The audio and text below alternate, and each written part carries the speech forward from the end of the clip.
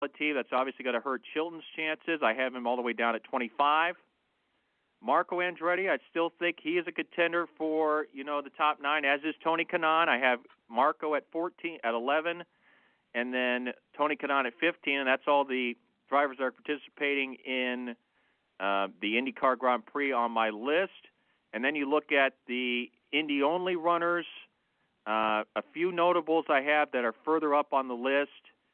For instance, I have Fernando Alonso currently at position number 20.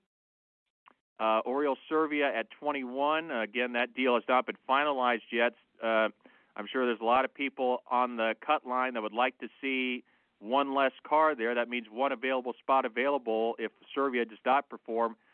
Charlie Kimball has done well at Indy in the past, but again, the Carlin regression has me a little bit concerned. I have him at 22. James Davison, I think, is solidly it for Coyne. I have him at 24. Again, the other Indy-only Connor Daly is a little bit iffy about Daly, but the performance he had on the open test, it gives me a little more confidence. I have him currently at number 27.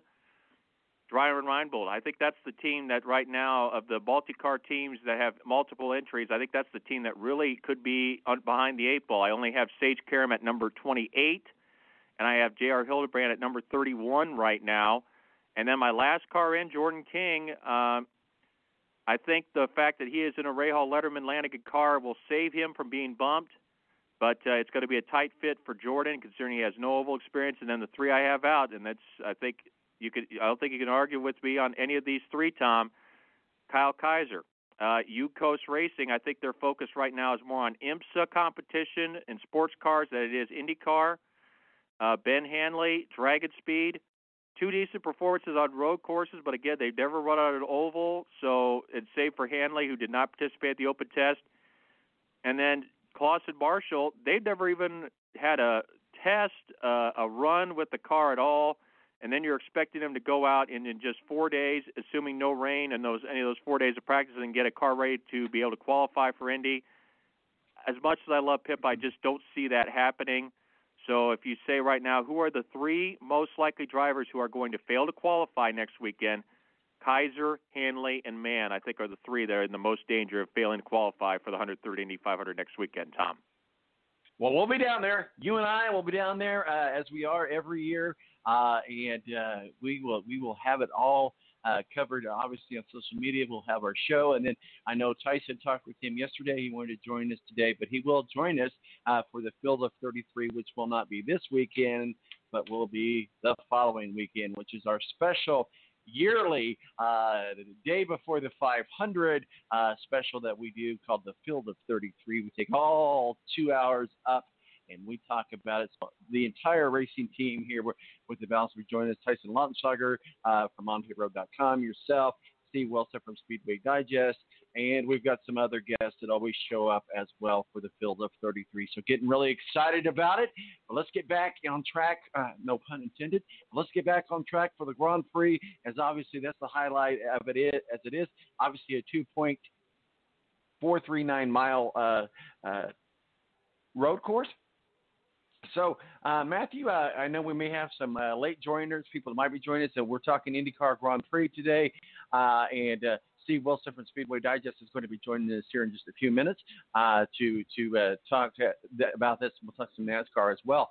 But let's do a recap and take us turn by turn at the Indianapolis Motor Speedway road course. Actually, there's something else I want to play here. This was from David Land show, and this was something he said a couple days ago about the IndyCar Grand Prix. Listen to this. That's all. In around 2012, 2013, I would say the Indy 500 hit its low point. It probably hit rock bottom. Attendance, interest, both nationally, internationally, and even locally, which is very important for ticket sales, it was at its rock bottom. Now, of course, that was around the time that the IndyCar Grand Prix came into play. Now, what David Land is saying on his Twitter page and on YouTube is that they need to get rid of the IndyCar Grand Prix because it has lost its luster and its necessity as part of the month of May. What do you think, Tom? Do you think that he has a point here? Because I don't see where he's coming from this. Normally, I agree with him on those kind of things, but with getting rid of the IndyCar Grand Prix, I don't know about that. Yeah, I follow him, and I like his stuff. Don't get me wrong. I do. He sometimes jumps on the hot take bandwagon, and that's okay. I mean, that gets clicks and that gets listens, and I get it. I do too as well. As you know, I get on the hot takes bandwagon sometimes. So I think that's all that is. I think it's a hot take. I think that the reason why they brought the Grand Prix was to bring back the true month of May, because if you think about it, before the Grand Prix, we had really 1 week. We had basically a week and a half. And yes, that's more than any other track gets, but this is May. This is Indianapolis. There's so much tradition built in here.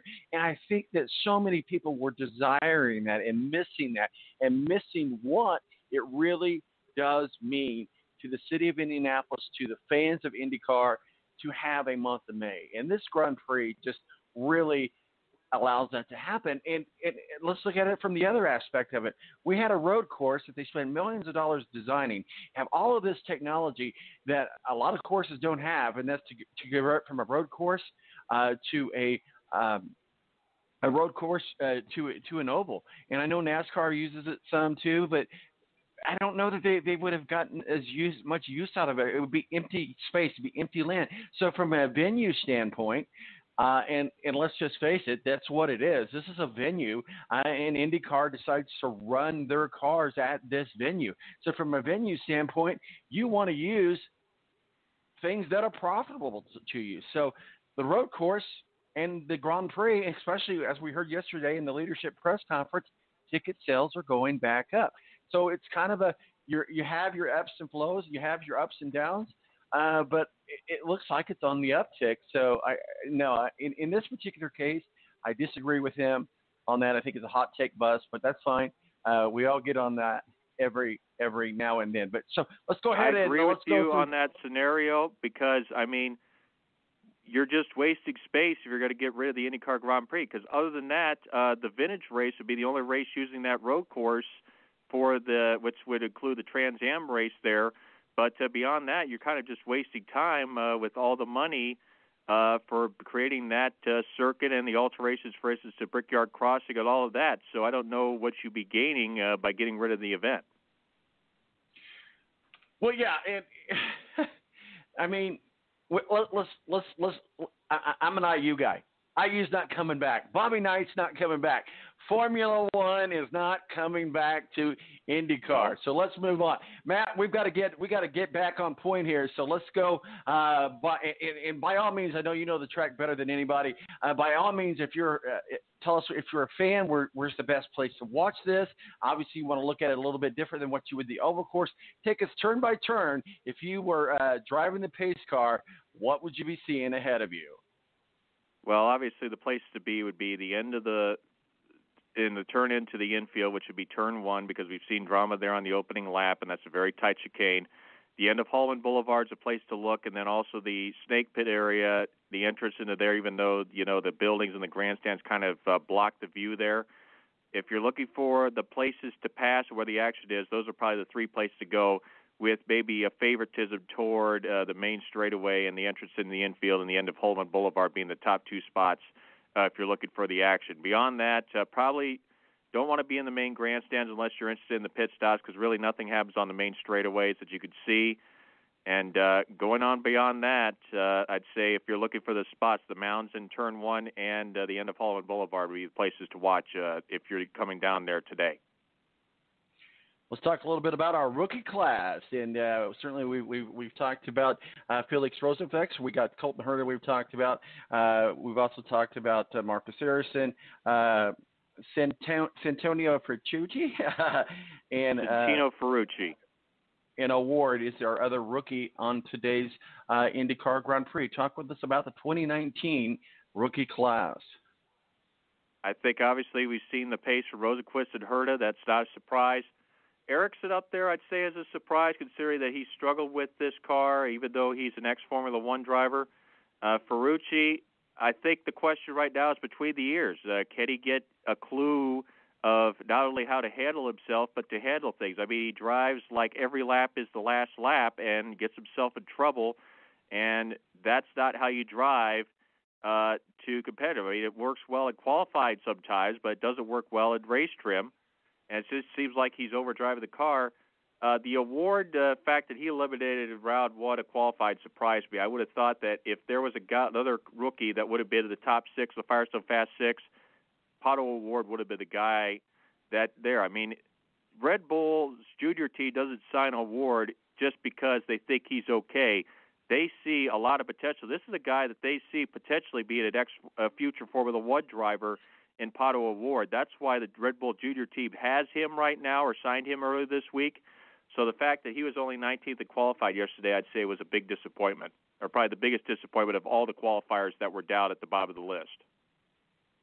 You know, let's talk a little bit about Scott Dixon. I asked Felix yesterday in the press conference about what he's learned from being in the Chip Ganassi camp. Obviously, Scott Dixon's one of the big ones, but certainly there's a history with Chip Ganassi in the Indianapolis Motor Speedway. Our favorite Scottishman is over there as a consultant. We've got Scott Dixon. And I asked him, I was like, you know, what have you learned? What have you mentored? And he went on to talk about, he's like, can't pinpoint to one certain thing, but what I can tell you is just being around them is what I've learned as well. So Scott Dixon, P2, obviously you've got P1, the rookie out of Chip Ganassi, and P2, Scott Dixon. What are your thoughts? Well, if not for the fish at Coda that was kind of ruined by the full course caution, Scott Dixon would be leading the championship right now. I mean, he's third in points right now, just a few behind the front runners at, looking into the month of May. And if things go the way I think they could go, he could easily be leading the championship ahead of Newgarden and Rossi after we get through the two races this month. But I think the consistency is there. I mean, the guy is still going strong. I mean, we're talking this a guy now at age 38. He'll turn 39 on July the 22nd of this year. But there's a reason he's known as the Iceman. He keeps himself under control. Doesn't make the over-aggressive move unless the situation and the timing is right, where it does not put himself at risk of taking himself out. And that's what you need is to be a competitor, not just the versatility, but the instinct to know when it's time to make the move and when it's time to hold your cards and keep them close to the vest. And that you will have that with the Scott Dixon. And that's why he wins championships, because he has the things in that controlling how to handle yourself better than most of the other drivers currently on the grid, if not that have run in the IndyCar series since its inception in 1996. We're talking with Matthew Embury, WSBT up at South Bend, our official IndyCar contributor. Joining us now is Steve Wilson, our partner in crime at the track with Speedway Digest, editor-in-chief of Speedway Digest. Steve, welcome aboard IndyCar Grand Prix today. We're all about IndyCar, but we will get into some NASCAR as well. We certainly appreciate your partnership with us, the balance at the Indianapolis Motor Speedway. But as we look back on the qualification from yesterday, or any thoughts that you may have as we get into our second segment, our second part of the show today, but we're certainly focusing on the IndyCar Grand Prix. Go ahead, Steve. Well, I missed it. I mean, I did keep up with it a little bit on Twitter. I just think Chip Ganassi is strong. I think they'll continue to be strong all through the month of May.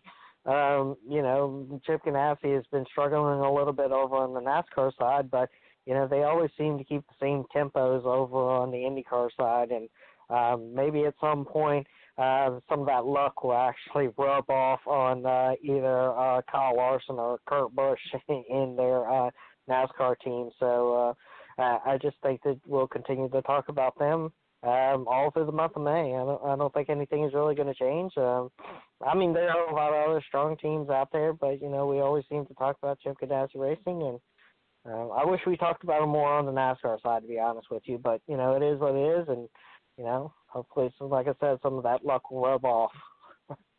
Steve, you look at the scenarios with Ganassi, and you look at the multiple institutions that he's involved with, IndyCar, sports car, NASCAR. Is the fact that he has so many conglomerates under his tag, is that part of the reason why this team is struggling so badly currently in stock car racing at this point? Well, I mean, Penske is pretty much the same thing. I mean, he runs supercars down in Australia. He's got IndyCar teams. He's got things all across the board. So I I think we're